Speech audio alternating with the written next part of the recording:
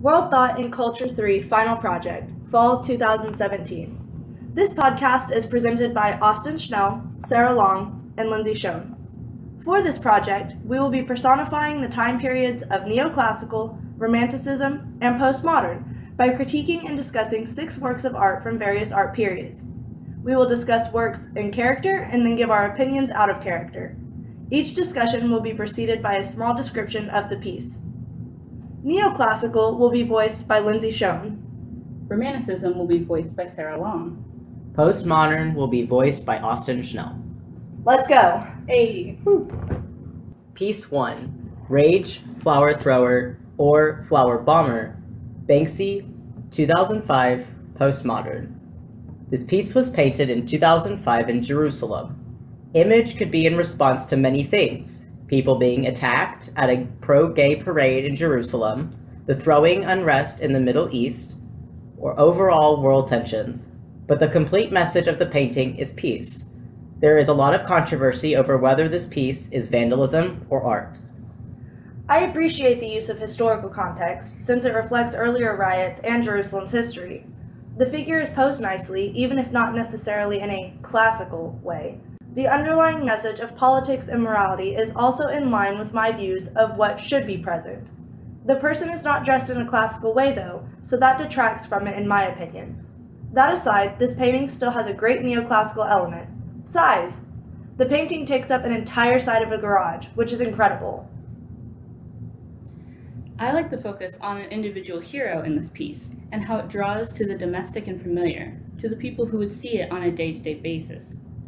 Many different meanings can be discerned from this, and many emotions such as frustration or determination. The element of nature in the vibrantly painted flowers is a nice juxtaposition with the figure, and there's a good energy here.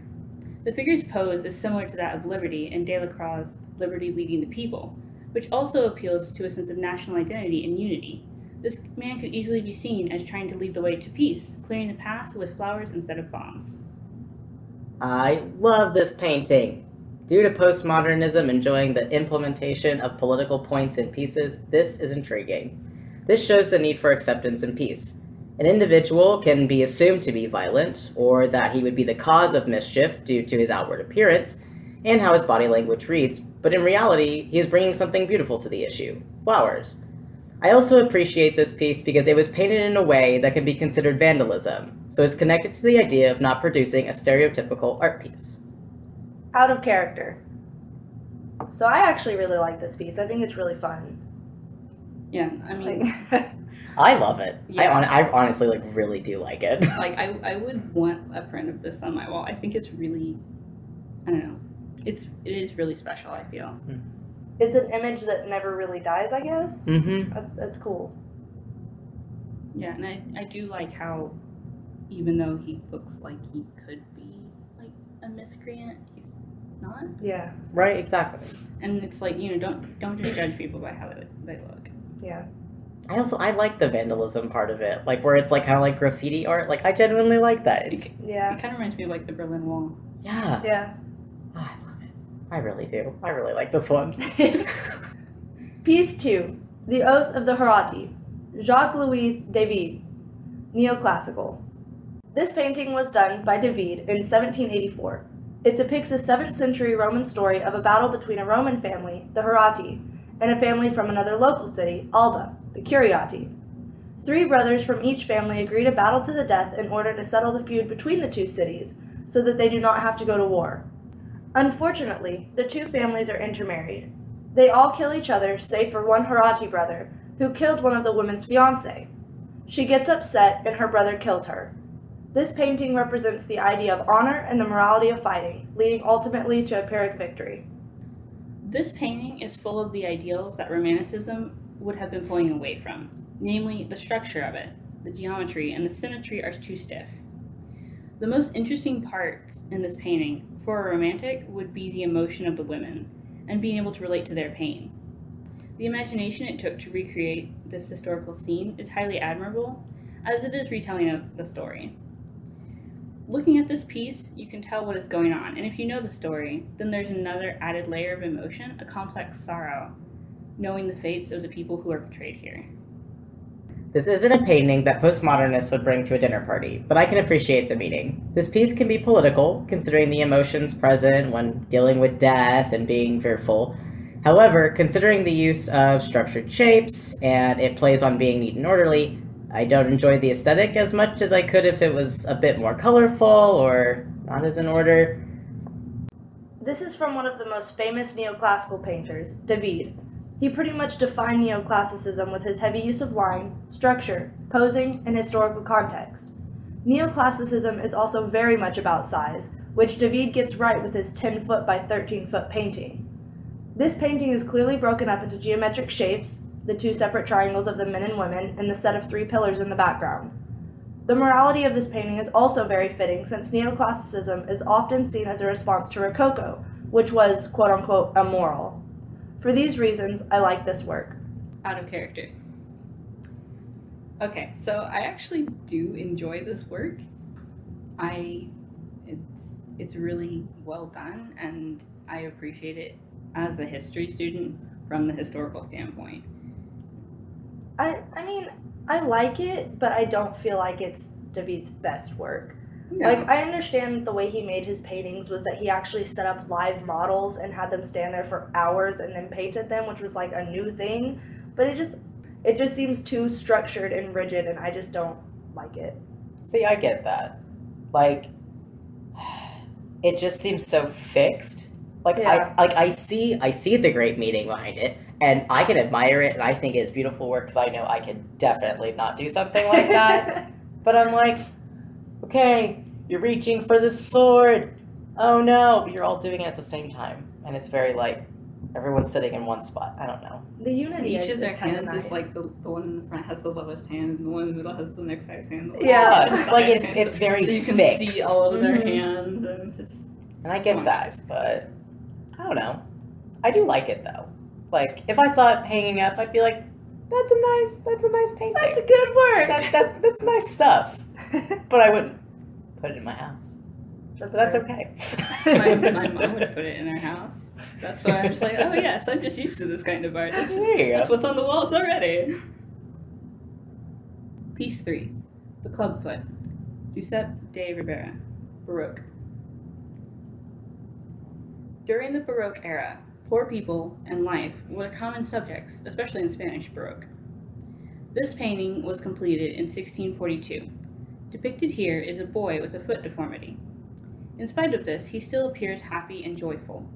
The uplifting point of view of the child raises his status to one that is more Christ-like. His burdens don't stop him from enjoying life. He is a pure subject.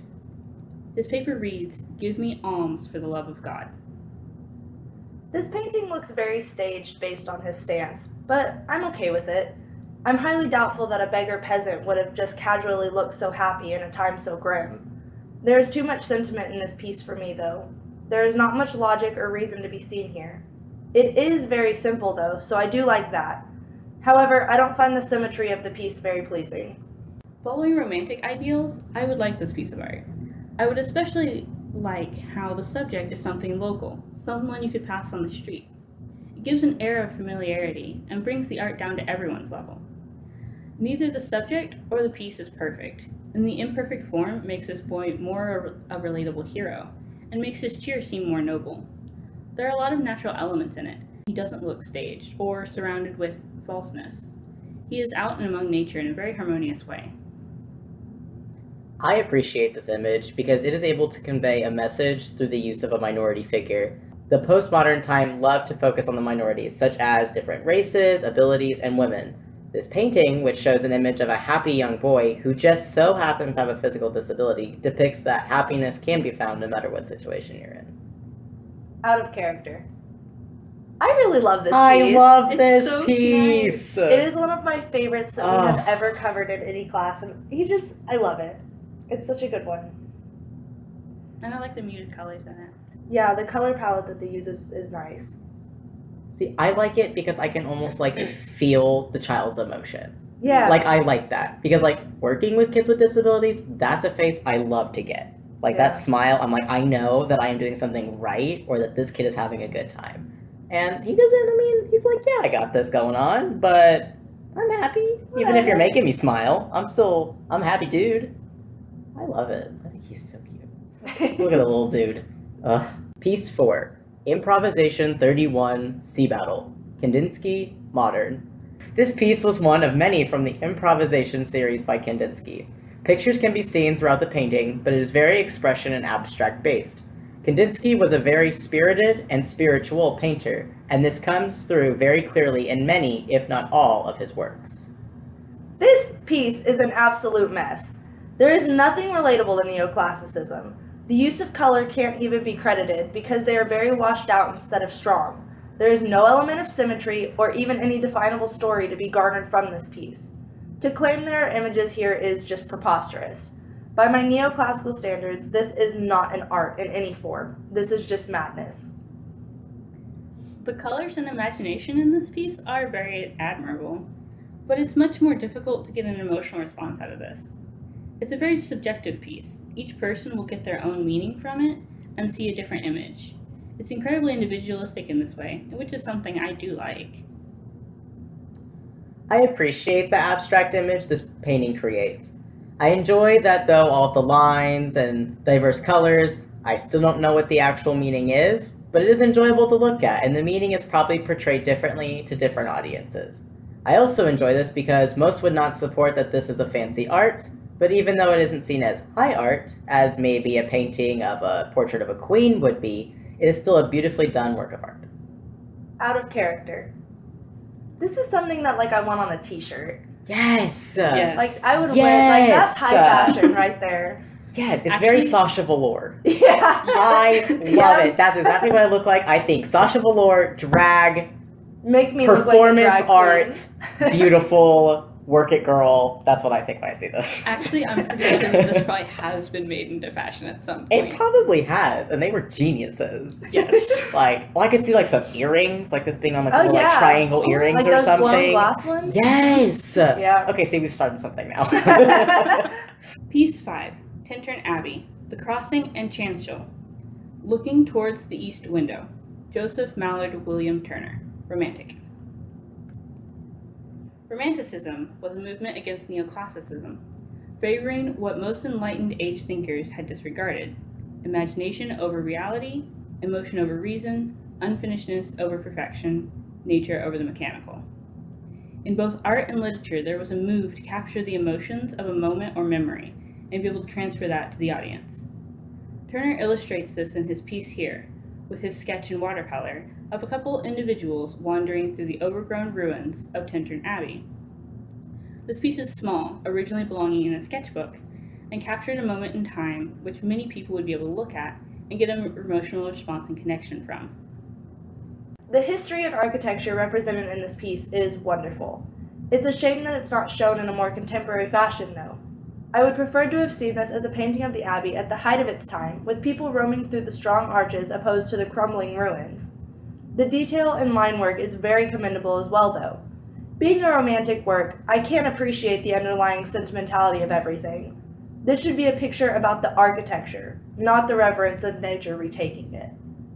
I'm not as big of a fan of this painting, but it's nicely painted. Although the structure that was painted looks sturdy and is pleasing, it isn't very original. Pieces of art that are centered around large column structures or buildings are appreciated by some time periods, but it isn't enjoyed by the postmodern era. This piece from Turner is a prime example of Romanticism and the ideals it held most dear. It elevates the normal. Some people would have passed by Tintern Abbey all of their lives, so getting to see it as something in a painting would connect the audience to that place and to the memories they have of it. The scale of the buildings dwarf the few individuals in the frame, making them part of a larger whole, as well as isolating them. Nature is clearly retaking the abbey, as seen with the crumbling walls and the overgrowth of vines. This also could pull on the imagination, looking like an image out of a fairy tale. Anyone who has seen the abbey will look at this painting and feel a sense of nostalgia and pride, having their own special memories attached to the area. The painting is not perfect. The unpainted area of the paper where you can see the original sketch, or the messy details on the people and foliage, just add more to it. Out of character. I think this painting is beautiful. I really like it. It's something that, like, I would see in my dreams. It's so nice. I want to live there. I do think it's nice. It is nice. It is nice.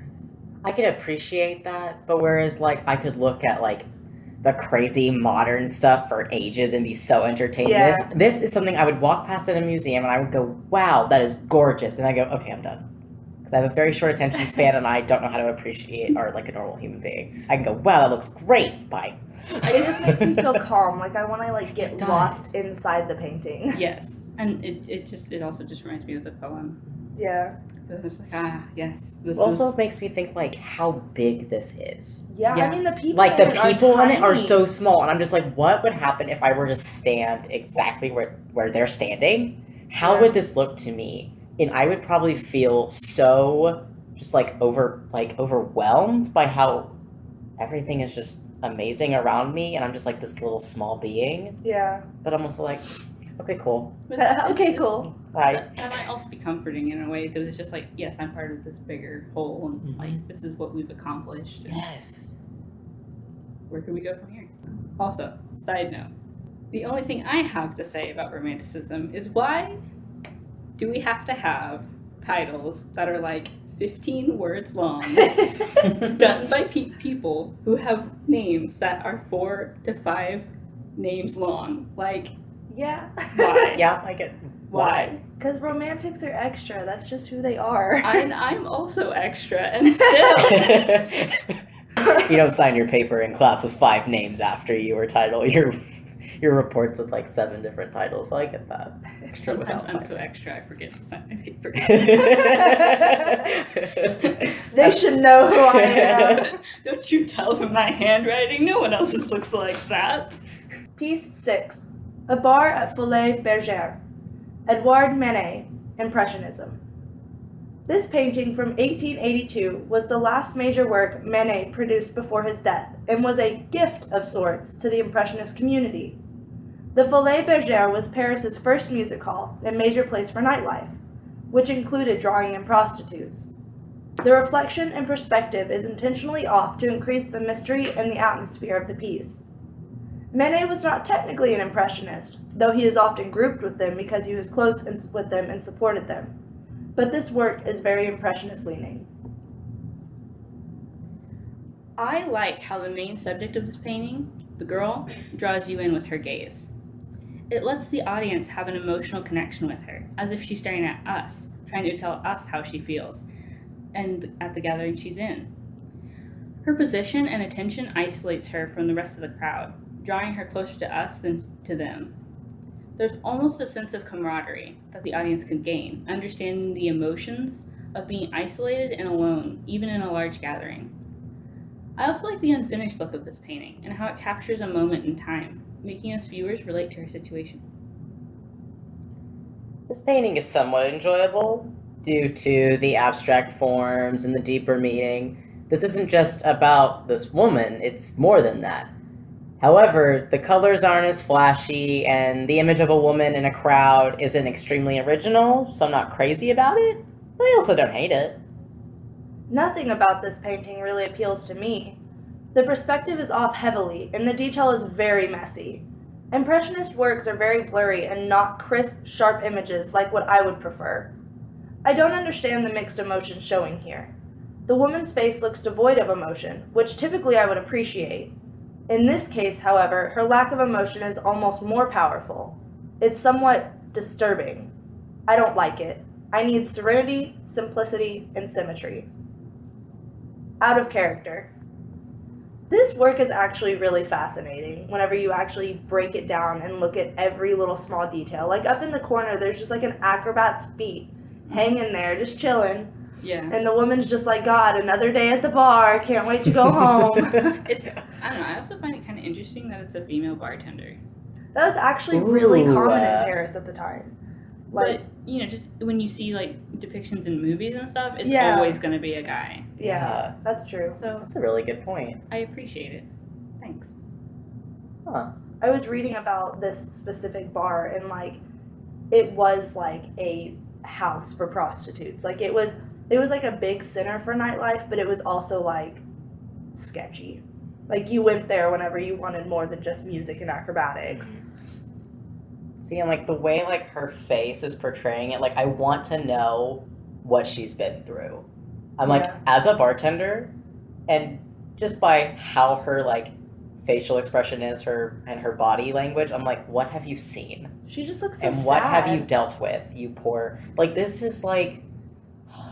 It's like how I imagine, like, if you go to, like, Twin Peaks, like, how all those women feel. That's how I feel like with this. Yeah. Like, you just kind of stand there and you're like, why am I doing this? This sucks. I'm getting paid or something, but this sucks. But is it worth the pay? Exactly. It's just weird because, like, in the foreground, she's looking a little past us, and she looks so sad and disinterested. But if you look where she's looking at the man, who's actually Manet, by the way, she's, like, leaning in, and she's interested and fascinated with what he has to say. So, like, why are we, the person that she's supposed to be interacting with, any different from the skewed perspective man? Like, why are we treated any differently than he is? But, I mean, mirrors don't usually show what's actually true. Yeah. It's cool. It is cool. Closing remarks. This was a fun project. I actually really liked doing this. Yeah. I had a good time. It was definitely probably the most enjoyable group project I've done. Yeah, it wasn't a pest to do it. It was actually really fun. But just in general, this class, I feel like we've gotten a lot out of it, or at least I have. Yeah. It's been really eye-opening in some ways, and then in others, it's still familiar. So, yeah. And I really appreciate that about the World Thought and Culture series in general. So. And as someone who has, like, absolute no background knowledge of art, the fact that I just did a group project about art and I knew what I was somewhat talking about, that's a big deal. Like, I've learned stuff, and that's important, because last semester, you could have shown me one of these paintings, and I would not have known absolutely anything. And now I can at least point at something that's colorful and abstract and go, I think that's postmodern, or I'm pretty sure that's contemporary, and that's a big deal. I like that. We're becoming more cultured. Yes. Thank you, World Thought. Thanks, World Thought. It is nice, though, that, like, we could go to a museum and actually have, like, an educated conversation with each other about whatever it is that we see there. And not just about one particular style either. No. We can talk about almost anything in say, the Oklahoma City Museum of Art. We can discuss any of those pieces. And not even just, like, based off of, like, just looks or whatever. Like, we can talk about meaning, you can talk about the period and the different artists, like, so why do you guys think that, like, having so many different types of art is important? Ooh. I mean, other than, like, the basic, like, what everyone should have art that they can relate to, because that's a cliche basic answer. Yeah. Like, I think that there's something a lot more there to it. Like, it's incredible to me that people started out drawing, like, these weird flat figures way back in, like, the church art time, and now we've got everything that's going on in postmodern, and it's crazy, and nobody knows what's going on with it, or who we are within the art world anymore. Like, I think that says a lot about humanity, that we can just change like that. Yes. We're, like, consistently evolving in ways that, like, we don't even realize we are, and then we look back at art and we're like, well, someone probably thought that this was just, like, normal and it was just going to stay this way. Yeah. And the next thing you know, someone's doing something crazy and painting something weird.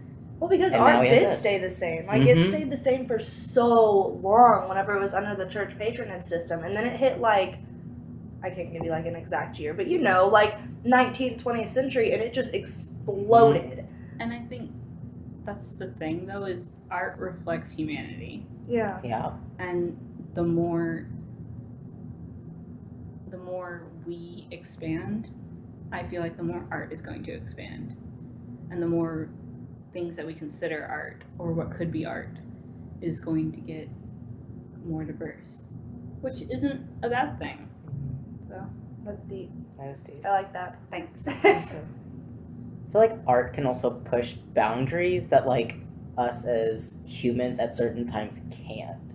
Yeah. Like, during times. Like, I know at least, like, nowadays, like, performance art pieces that are just, like, incredibly abstract, and people are like, I don't understand what's going on, that ended up leading into, like, drag performance art. Yeah. And now, like, the queer community is just flourishing, because now we're seeing this as an art form that cliche has, you know, a population that is able to identify with something. Yeah. But it's also, it created a movement that, like, none of us even knew we needed. And then next thing you know, we're like, oh my gosh, this art has paved our... You got me choked up. I love her so much. But yeah, no, I feel like it paves a way before we even realize it. Like, it's doing it. And I think that's really interesting. It's important. Art's cool. Wow.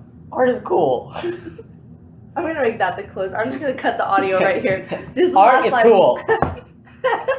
Done.